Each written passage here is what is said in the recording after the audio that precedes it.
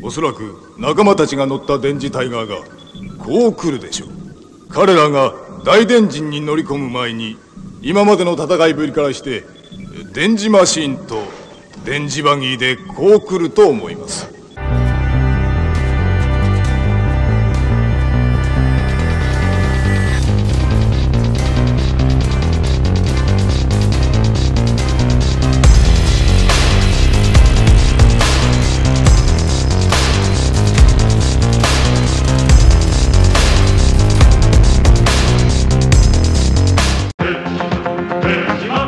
What's up, everyone? I am the Kaiju no Kami, and today I'm going to be taking a look at the second of the Marvel trilogy of Super Sentai series, Denshi Sentai Denziman from 1980. Due to Battle Fever J's success, Marvel and Toei decide to team up once again for the second installment in the Super Sentai franchise, this time featuring a quintet selected to save the world utilizing the powers from an alien civilization that fled to Earth after its planet Denji, had been destroyed by an evil empire. In addition to being the first show to feature the heroes using technology from an alien race, Denziman was also the first series to feature a portable henshin device, a transforming robot, an actual visor on the Ranger's helmet, and they called themselves by color in English. Denziman paved the way for what would become standard Sentai fare throughout the rest of the franchise. Nevertheless, just having a cool idea here or there does not guarantee you're going to be a success. How is Denziman as a whole? Is it as colorful as its concepts imply? Or was it just a fluke occurrence because it was something different? Let's take a look at the show's heroes to find out. The heroes. Right from the get-go, Denziman does something completely different, as the Rangers are not chosen by a military commander, rather they are chosen by a talking dog named IC. Wait, what? Well,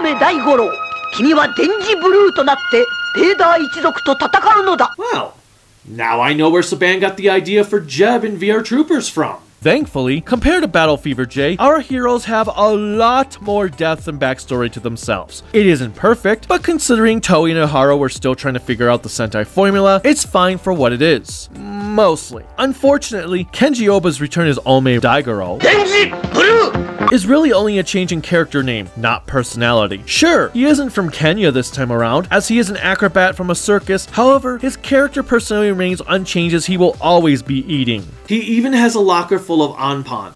71. はい、あなたかか。72.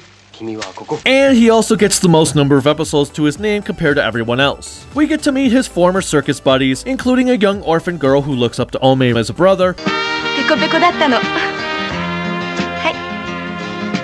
こいつ。And a great magician and his daughter. Gentlemen, this is my daughter. Daddy has a most important guest. Nah, that's not right.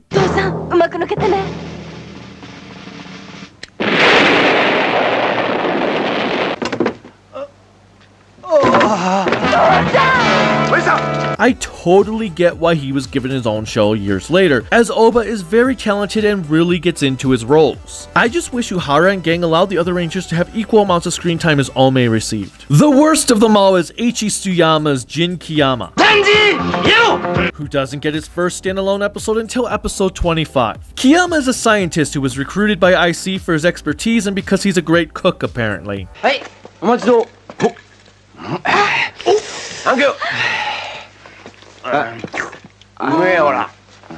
He is the man responsible for creating new weapons the team may need in order to defeat the villains for that episode, along with studying any unknown substances that may be left behind. He also hates being given more food than he's paid for, as seen here.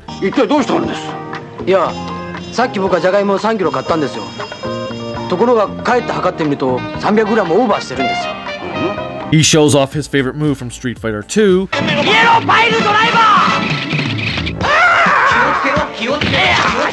And he doesn't understand the concept of being in a movie theater.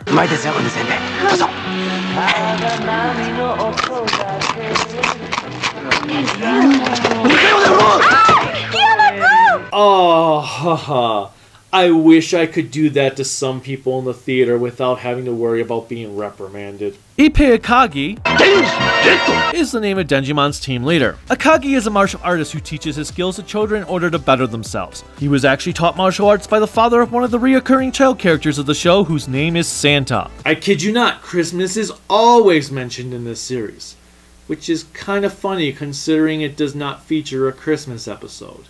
Like Battle Japan before him, Shinichi Yuki isn't given too much to work with either in order to make Akagi an outstanding character, which is why he is my least favorite of the team. I do like how forward he is, I just wish he had more to work with beyond the times when he befriended a mermaid. 昔々デンジ姫という人がいました。若くて美しいお姫様でね。やはり窮屈なお姫様暮らしをしていました。 Or partook in a boxing deathmatch without his ability to transform. He's also friends with Battle France. Okay, he's not really Battle France here, just a French psychic detective Karachi plays.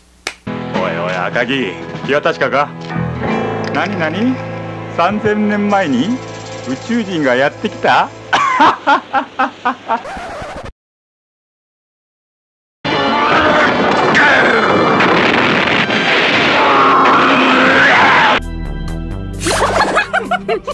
Aliens? You're kidding, right? The next ranger, played by Naoya Yachida, is former police detective Tatsuya Midorikawa. Midorikawa's father is killed by a monster in the first episode, which is what really encourages IC to pick him to be a member of Denjiman. He's very astute in his thought process, always questioning what is really going on when a weird incident occurs, such as the time when the villains were kidnapping a bunch of jailed criminals.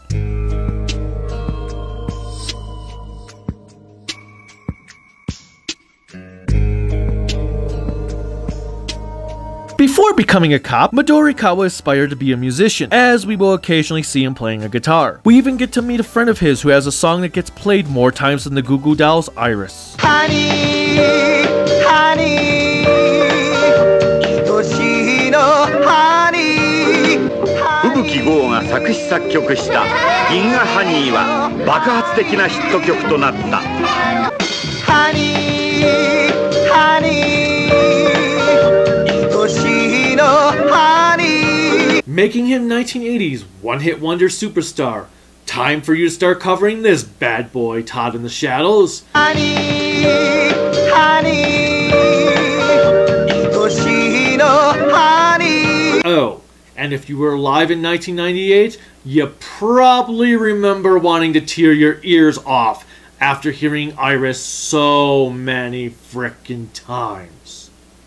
'Cause it was played so many frickin' times. Our final member of Denjiman is Akira Kozomi's portrayal of Akira Momoi. One of the things I do like about Akira is that she was initially reluctant to join Denjiman. Her tennis coach is murdered by the villains in the first episode, yet, after she avenged his death, she didn't really want to be a part of their fight as she wanted to focus on continuing her coach's wishes for her. 高山コーチは私を世界一にしようとして病気をしてコーチしてくれたわ。私はテニスを続けたい。 This didn't last long as she gets attacked by a monster not too long after. Probably for playing the same damn tune that Zoisai played throughout Sailor Moon, which was almost annoying as Iris.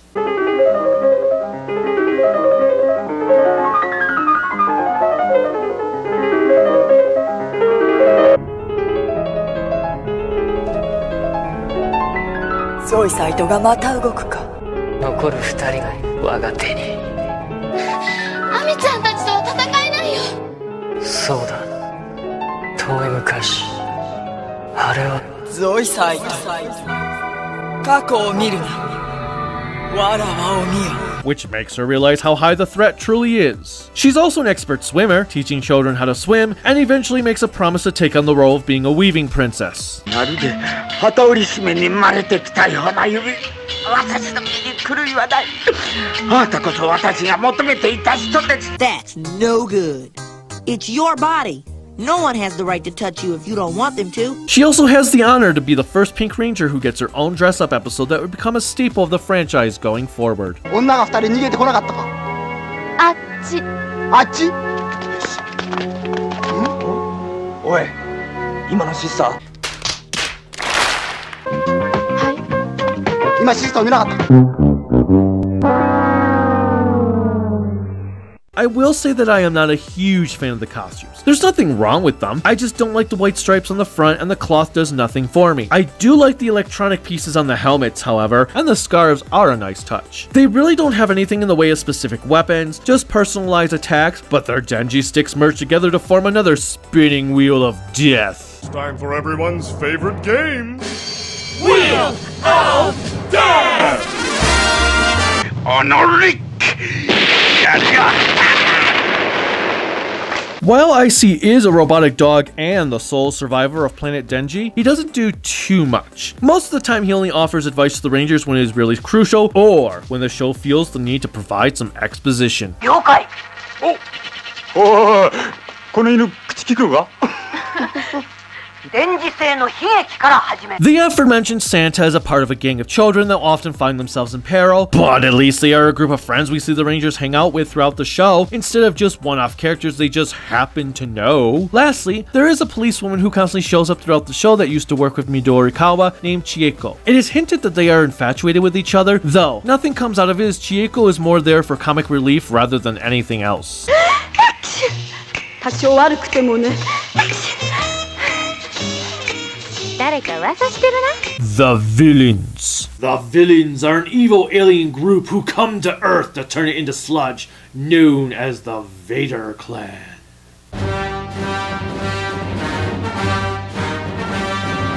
Well, that, or it's just meant to be short for Invader rather than Darth Vader, but Darth Vader is far more fun, especially when you take a look at the villain in the next series. Vader is run by Queen Hidorian, who is played by the great Machiko Soga in her first appearance in Sentai as the main villain. I gotta say that I really like Queen Hidorian, especially compared to the villain leaders before her. She's got a lot of personality, she is the first of the leaders that actually cares for her minions. 言ってはいけません。犬死には許しません。 She cares about her dental hygiene. おー。 わらわの花なんて美しいこと。 Her looks. バスト98センチ、ウエスト98センチ、ヒップ98センチ。 is prone to headaches. 頭痛がしてきた。 And loves to murder pretty women. ヘドリアン女王の美女処刑は毎日のように続いた。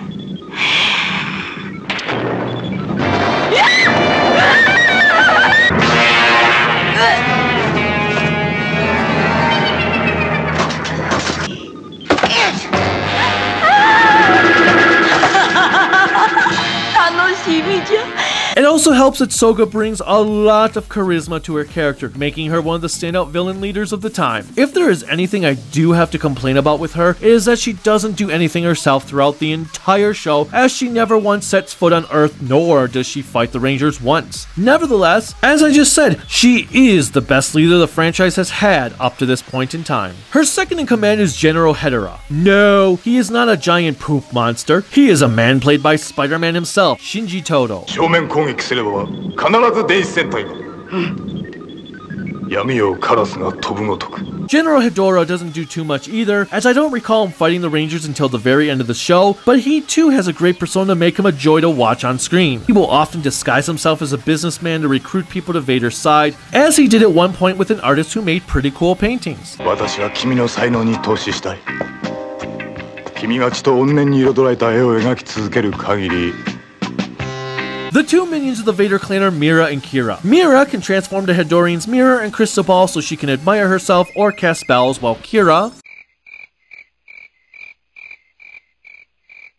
turns into a shield once at the end of the show. Fortunately, they do most of their best work on Earth dressing up as regular people all the time to either spy on the Rangers or just scout people worth recruiting to their cause.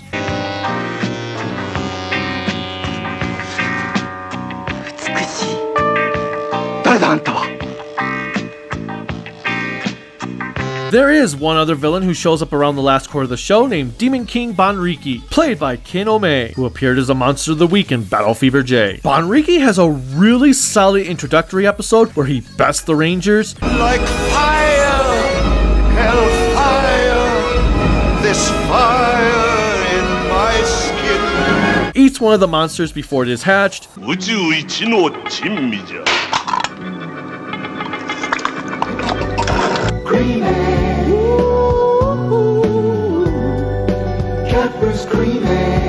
And then pretty much does nothing for the next episodes beyond eating, drinking, sleeping, and belittling Hedora for his failures.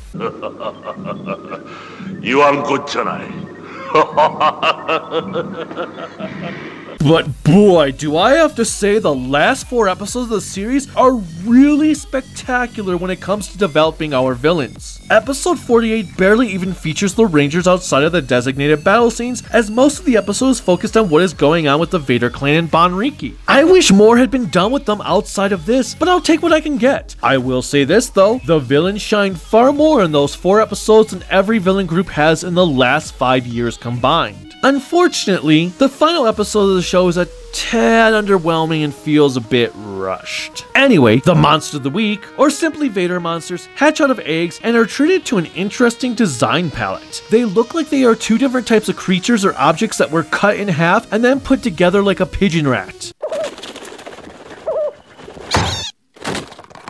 If this were Beast Wars, they would be what I initially envisioned the Fusors were going to be when I first heard about their concept. There's also some interesting choices for monsters such as Soplar, who is great at making clean getaways after a murder.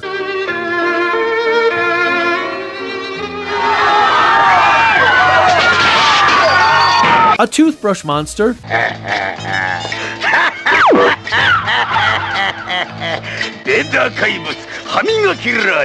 A beehive one. Oh, no, not the bees! Not the bees! Ah! A hamburger.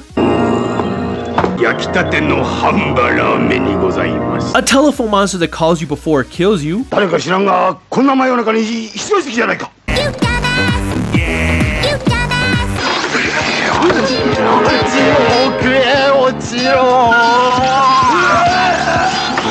Best death since the inflatable chair in Doctor Who.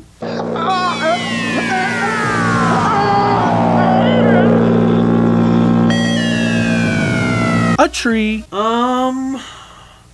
You know, I'm kind of stumped on a joke for this one. This marvelous wonder.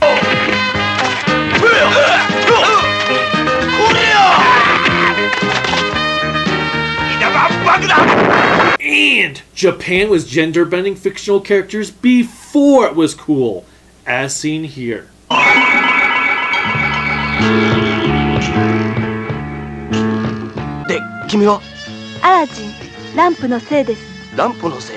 What? You're not Will Smith? Prince Ali, fabulous, he Alibaba. Show some respect. For the first time ever, the Vader monsters can change their own size, so they will often grow big in a fit of rage after losing to the Rangers human-sized.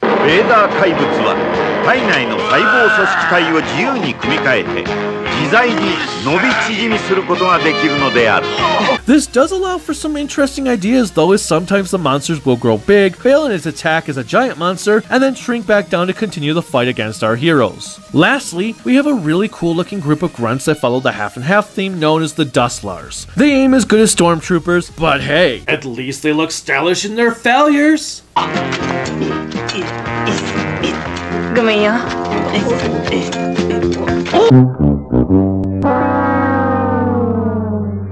The Mecha. Unlike Battle Fever J, who just featured a giant robot, Denziman features a ship that transforms into one. It's a ship that comes out of a carrier mech known as Denji Tiger, and its name is Dai Denjin.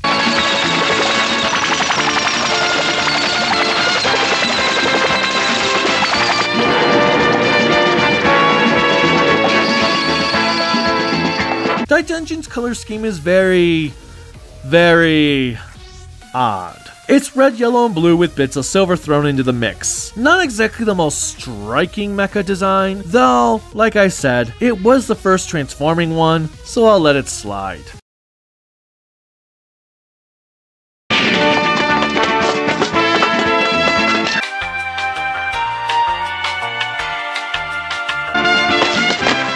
The legs also seem to be extremely elongated. Still, there are some neat mech battles to be had, although by the last quarter of the series they did start to bore me.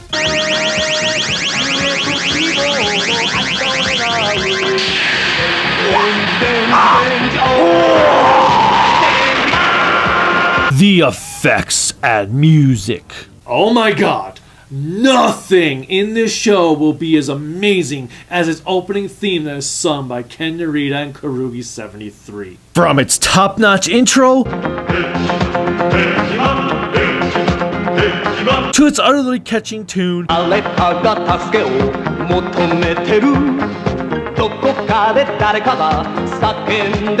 this opening is hands down one of the best Sentai openings out there. I just cannot get enough of it. Even the ending theme, Denjiman in Makasero, is just as auditorially pleasing as the opening.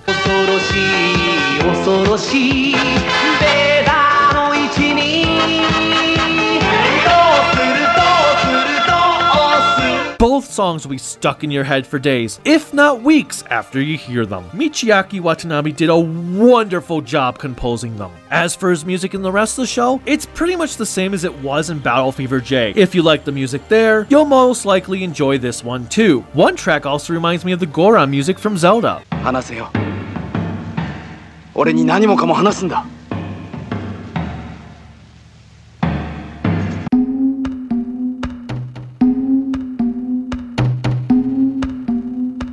Still, that opening theme.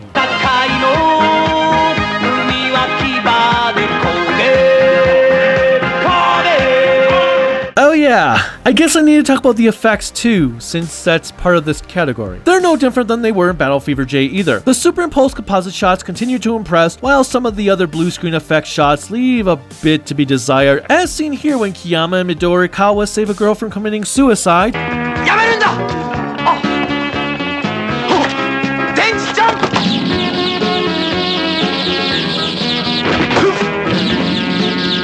This scene here with Mira and Kira.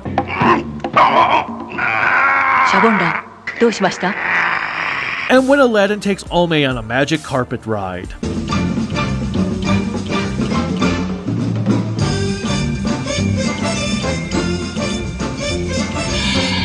On the other hand, there is a lot more involvement with the camera work during battle scenes, especially this one here.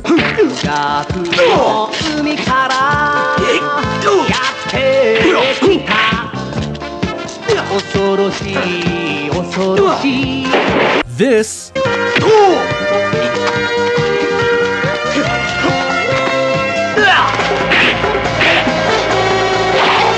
and this one.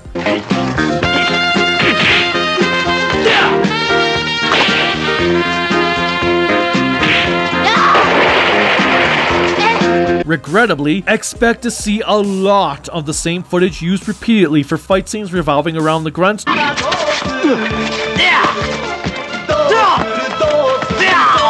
Green spin kick!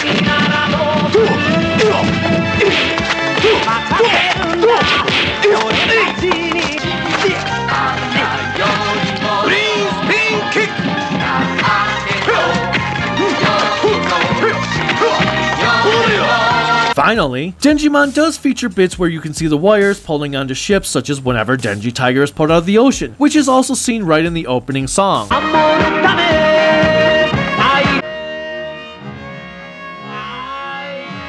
The episodes. Denjiman is one of those rare shows where, despite not having a long continuous plot, I found myself enjoying it immensely.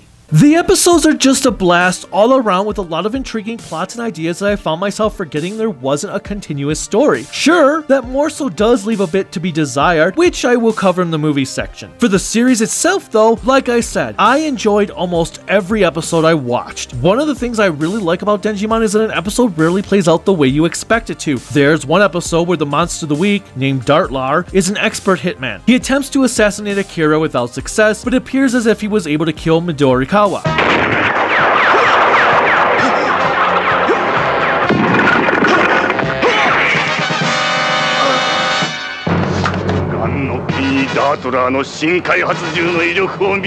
As we, the audience, all know, the Rangers faked his death and all will be well with the world. Normally, however, this is something that would occur at the halfway point of the show, and at the last minute before the grand finale, Midorikawa would appear saying something like, "Ha! I faked my death to drive you out." Here, instead, Midorikawa reveals it was on act before the halfway point, which forces the villains to change up their plans for the second half of the episode. And this is something that occurs throughout the entire show, so often instead of having a single plot point needlessly stretched out for 24 minutes, we'll have 2 plot ideas across 12 minutes each. This adds an intriguing concept as neither plot point feels rushed, the villains are always having to adapt their plan of action, while it also shows that the Rangers are always on their A game. I also like how they always figure Vader is involved with any devious plot, so they know to be prepared for a worst case scenario ahead of time. It's quite nice to see heroes who don't act dumb for the sake of acting dumb. On the other hand, there were a couple of times Vader could have won had they not unleashed their inner James Bond villain.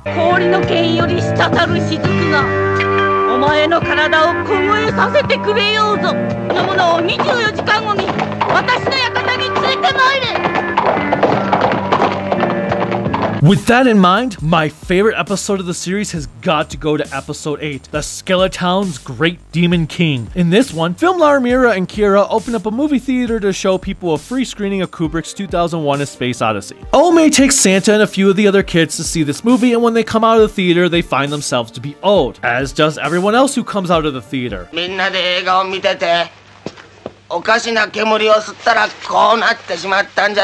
Instantly, the Rangers blame Vader for this and attack them, clearly showing that none of them have ever watched 2001 before. Anyway, this leads to Filmlar using his abilities to put the Rangers into various costumes based on whatever types of monsters he wants them to star in, be it a Western,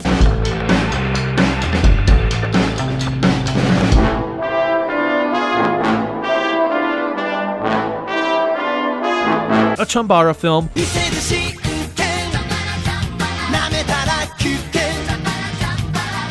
or a sports one.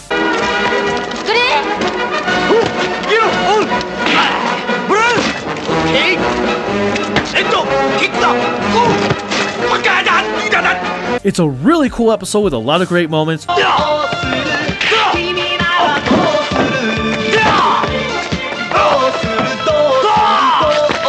cool scenery,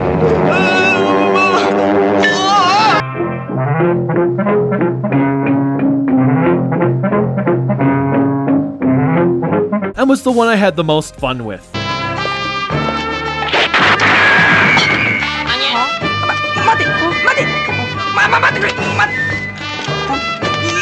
The runner-up for my favorites is the one with the telephone monster. As for my least favorite episode, that one goes to a simple episode titled The Popped Rainbow Balloons. I'm not really sure how to describe this one, as it isn't a bad episode in its execution, it's just that the child character is beyond dumb. Like, coal is brighter than this girl. Basically, a young girl is lonely because her scientist dad is working on a project that could help defeat Vader. As such, Ad Balloonlar disguises himself as an old man and takes the girl to Tokyo to meet with her father so he can sabotage his work. Stranger danger. Let me reiterate this. The girl willingly goes with the old man just because he's nice to her. 怪我はないかい。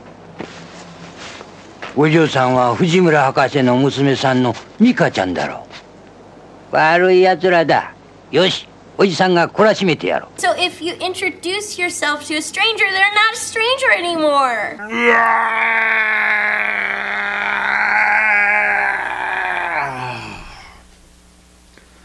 Enough said.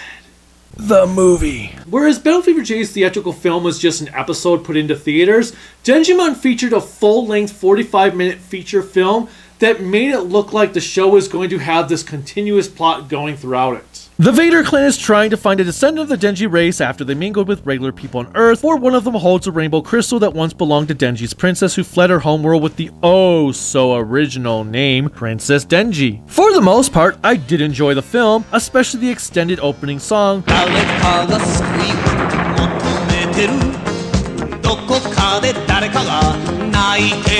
The fish monster who changes his sizes throughout,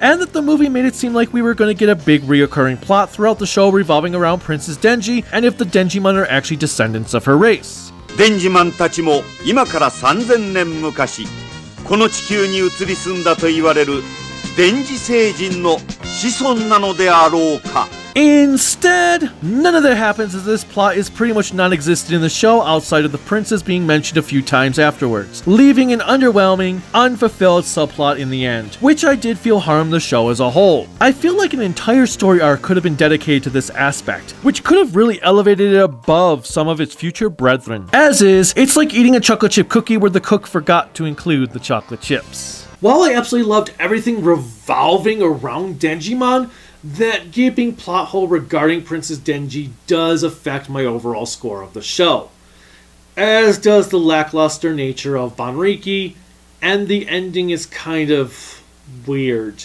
even for Sentai standards. As such, I am going to be giving Denjiman only a 4 out of 5 grown-ups in spandex. This is most definitely a Sentai series you need to check out, especially because that opening theme is so amazing. Let's hear it again one more time.